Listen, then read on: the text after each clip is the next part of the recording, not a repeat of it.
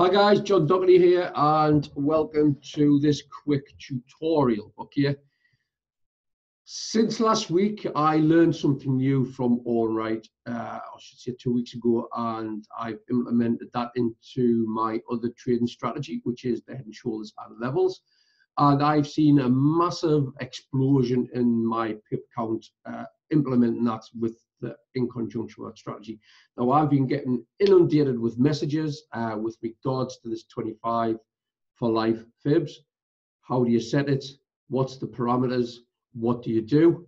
So this quick tutorial, okay guys, is going to be what you need to look at from the standpoint of what Oren has taught his students, me included. So I'm just going to share my screen. You just bear with me, and we'll just minimize this. Now, this is the US dollar, Japanese yen. Now, I'm going to do this in bite sizes, is put it in as easy and as in layman's terms as possible, okay? Just like Oren does. So what we're going to do is, when you open up your chart, again, I like to work on naked charts. It's always best to get rid of all distractions, okay? So the first point that you want to do, and again, I'm going to make this as easy as possible, you need to identify where you are on the chart, okay? You don't need to mark this up, but I'm just doing it just to show you. So we are here. This is where we currently are on the chart, okay? So from there, you need to sort of look to the left. This is your past history, okay? So you need to look this way and either up, or you need to look down, okay? Because you need to look for a high or a low point from where you particularly are, okay guys? So in this instance, we've got some consolidation on the top of here. So then I would look to the left, there's some consolidation, I would look down. So this immediately here, this here, it's sort of screaming out to me, okay? So when you are working with these 25 for life fibs, you need to have, and I'm going to draw this just now, you need to go on this arrow on here, and I'm just going to put that there. This is already set up for me, okay? So you do your fibs, and the settings you need are as follows. Make this plain, make it simple, make it visual, okay? Keep everything plain, simple, visual. So make everything black. Okay, depending on your charts, if you have a black background, you might want to make this yellow, okay? From there, you have your first one is a 0, tick, with the color. The next area, 0.25, tick, with your color. Leave the middle zone out. This is my own spin. You don't really need that middle zone. It just creates an extra line where you don't really use, okay?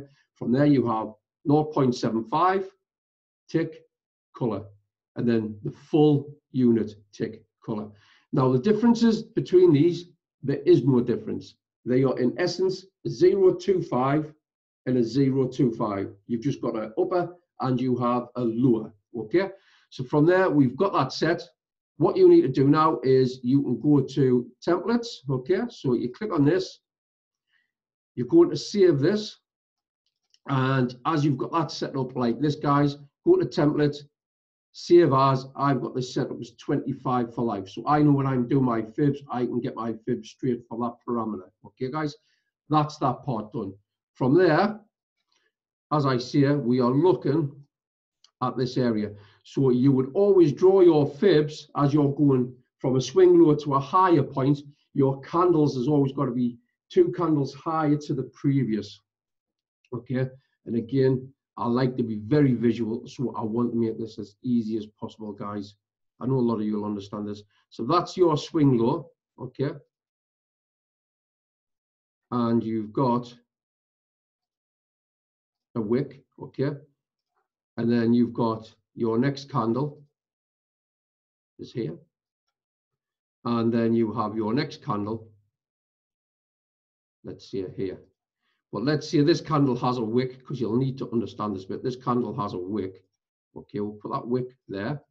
And then you need 2 candles to the left as well. Okay, we've got a candle here. And then we've possibly got another candle here. So you're trapping 5 candles within a box, okay? Now to draw these fibs, what you need to do, you need to go from the wick of the lowest point, and then you're going 2 candles, so 1, 2. Ignore the wick, it has to be to the close of the body, okay? So it has to be that to that aspect, okay? So from there, you then need to do horizontal rear, and you can do, this is what I do, I have the lower part set as red, and then I have the upper part set as green. Again, I haven't got this on the money, but it's for illustration purposes. I'll set these ones to green, so I can identify the potential buy areas, the potential sell areas, okay? Now, what you are waiting for, okay, guys, and this bit is very, very, very important, so take notes with anything I do with this. Let's say the market's moving up and down. What you are waiting for is another candle, okay, guys? You may have a new candle come up, and it's within, we've got here 27 minutes at the moment. So let's pretend this is the current move, okay? You've got this on the 27 minutes, and it's doing this. You do not enter at all. Do not enter until this candle is closed, because it might be all the way up here, okay? And you think, oh, I can get under the buy limit. And then all of a sudden, it'll come all the way down here to where that zone is. But then what will happen is, because that's been making its move up and down, you've then got a long-tailed wick right the way up here, and that isn't a confirmation, okay? That is not a confirmation. What you are waiting for is for that to close above that. Obviously, where that closes, your new candle will start, and then this will be doing this. You need to then, when you get the new candle starting, okay, let's get this moved over. When you have this new candle starting, you would then enter your buy limit, okay, simply because this here is giving you confirmation. Once you do that buy limit, as soon as this candle moves down, touches that area like that, bang, whenever you've set that as a buy limit, you are then entered into the trade, thus going in this direction, hopefully. However, your stop loss, what you would generally do with your stop loss, okay, guys, is if you were going for a long on this, long positions are always buys, you had this set, you would generally have your stop loss set to that sort of area of the next part, because if this was to break, obviously you would then be getting in for a sell. My general pippage, what I've been going for on these are around about 300. So ticks wise, that's 300. Again, your stop loss is going to sort of vary between that. I have been testing my stop losses at the moment. I have been going as low as 25 pip stop loss, even if that does not come down to here. So on a 25 pip stop loss on here, you can see it's not quite touching that area. But again, guys, this is very powerful. Well, let's get back to this current chart, okay? So hopefully you're understanding this at the moment and you're taking notes. So let's recap. Identify where you are in the market. Even if you need to do this, it's very, very good to be visual. We are here. You need then to then, let's just get this on here. You need then to look left. Okay, you need to look left, and then you need to either look up or down to identify the trend.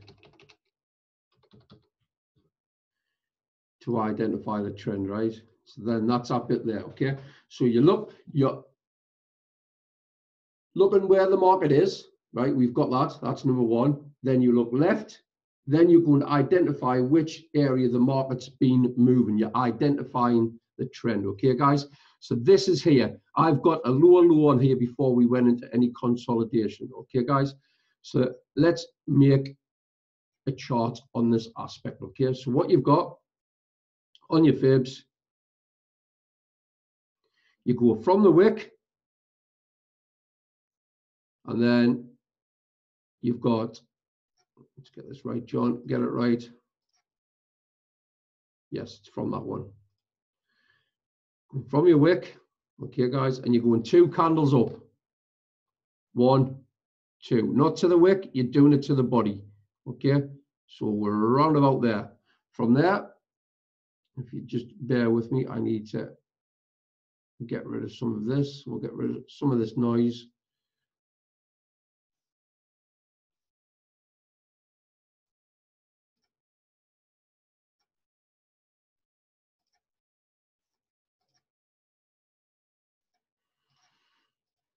Again, guys, this strategy is very, very powerful, very powerful. So we're just going to eliminate some of the noise so you're not getting distracted. Right, so what you've got there, you then go to the top of here, go to your horizontal array, identify your green for the buy, and then you want red, okay, you want red for the sell. Now we've got that set up, we can now go back and see where we are at this current time. This is where we are. Now look at how powerful this is, guys. Look at how powerful it is. We've identified the low to the 2 candles up on the high. We've had a break. Okay, so again, we are waiting for a break of candle. Again, I'm very, very visual with my charts. You've had the confirmation break. So that confirms you've had the break. You would then require a retest into there. You've had step number 1 done. You've had the break of candle, confirmation. You're now waiting for the touch back down to here for then you to enter this as a buy, okay? And look where we got it right here, guys. We got it right here. You had around about 6 pips of drawdown.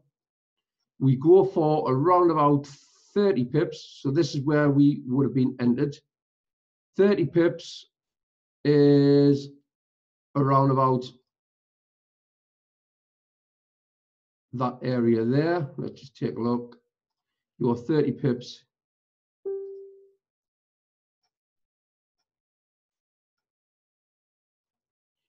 entered there. So you would have entered around about here because of the touch. Let's make that black. You would have entered on there. Yes, you've had to wait for a bit, but you've had little to no drawdown. Look at that. You've had about 6 pips of drawdown there. Okay, guys? 6 pips of drawdown there. And then it went into profit, and then you had around about 3 pips there. It's never once come any further down, and then you would have gotten out at around about, let's do this long area. Again, I want to be as visual as I can, to be fair. 300, and let's say I would normally do around about 25 pip. So again, 25 pips has been generous. Look at that, 30 pips. Yes, it would have took a little bit. Look, in fact, it's not. It's from that lower one, wasn't it? It was from that lower one.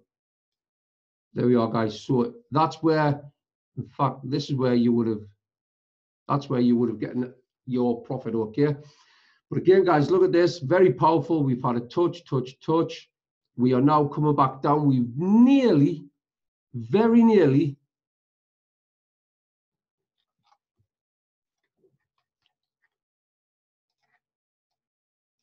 we very nearly have had a touch there, okay? It's not a confirmation. You have to have the touch. 2 pips away from touching that line again. This strategy is so powerful, guys. Okay, so I'm just going to sort of unshare my screen. Again, that is the general concept, okay, of the 25 for life fibs. Watch back this video if you need to, and it'll be the same as if you are going from a high to a lower point. This general concept works the same. I hope I've sort of given a good instruction on how this works, how to set it up, what you need to look for. Again, guys, if you like what I'm putting out there with regards to the content, this is a big, big shout out to Oren Wright. He's the person who's put this in front of not just me, but many, many other students, and it's very, very powerful. And I'm sure in due course, as we go on, I've just been chatting to Paul, and he's sort of implementing this with the harmonics as well, guys, okay? So I hope you found this video educational, informational. Please drop the likes, the comments, the feedback, and more importantly, show me the love with the hashtag Forex Fire, guys. I'll see you all later. Happy trading.